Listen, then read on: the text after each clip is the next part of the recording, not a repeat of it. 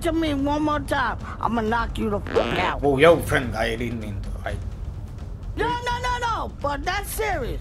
I'm not kidding. Nah, I know. I get it. Not gonna happen again. So you have learned and mastered Infinity from my previous video tutorial, link in the description, and now want to expand it. Well, there are several ways to do so, and today I will show you one of them, the easiest one of them. The trick is called double infinity. Seems complicated, doesn't it? Don't worry, it will be much easier to learn with this tutorial. You see, these tutorials make people learn pen spinning tricks within minutes. You can combine this trick with a normal infinity and loop such link, or do just it alone continuously. Such a varied variety of various variations. You start with doing infinity, and when pen gets to 1-2, you let it fall, but instead of placing thumb under it, like we do in a single infinity, we place ring finger in there. This way we stop pen between 1, 2 and 3. Let's move 1 away.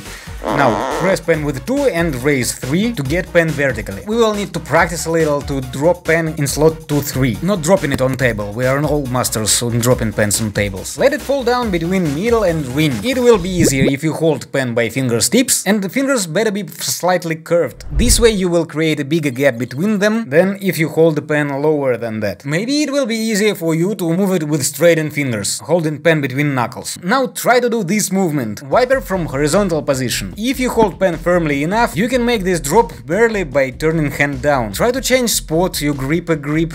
You may see that if you place tip of 2 high on a grip, it may be easier to do wiper in 2-3. And when you can do it, move 1 under pen to stop it. Just don't try to get index down before pen starts falling from 2-3. When you turn hand to make wiper, together with that you lower index. You can even turn hand more with outer side towards to you. This will seamlessly place index below and even more seamlessly let pen fall on it. And we'll end it in 1-2 with 2 above 1 like that. And now the motion of a hand is going to be the same as when we do infinity in T1. While holding a pen in 1-2 by its grip, we make this round motion, like if you move hand around a ball, from palm away from you to palm towards to you. Also you move 2 from above 1 to below it, and by this we make pen do this circular motion and fall on thumb. For that you can also just sway a little bit hand at the end to push pen on finger. It is like extended second half of single infinity. When you start like this and make this extended circle with the pen. Once you get pen in T1, make another round hand motion to let it drop in slot and start new double infinity. Or you can just stop it in thumb flap and finish the trick. Of course, to do it smoothly, to master it, you will spend some time. A good thing is that this is not that trick which makes you drop pen a lot. So you can practice whenever and wherever you want, even